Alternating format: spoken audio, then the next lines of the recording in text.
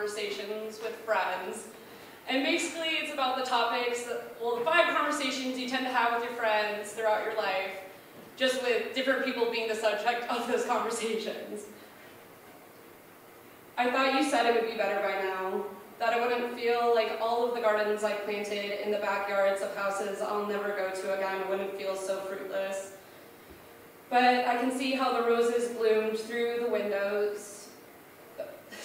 But I can see how those roses bloomed through tiny little windows. I can now watch their lives, and I'm haunted by how we used to share the same street, the same bed, the same house, and now we can't even be in the same state of mind. And that's probably because they became fluent in languages I can't even begin to understand, while I remain illiterate in the face of change, because when I say forever, I mean it.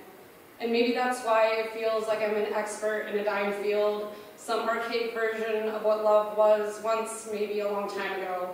But I guess I really don't know anything other than it hurts. And in my logical mind, it all makes sense, but in my delusional heart, it doesn't.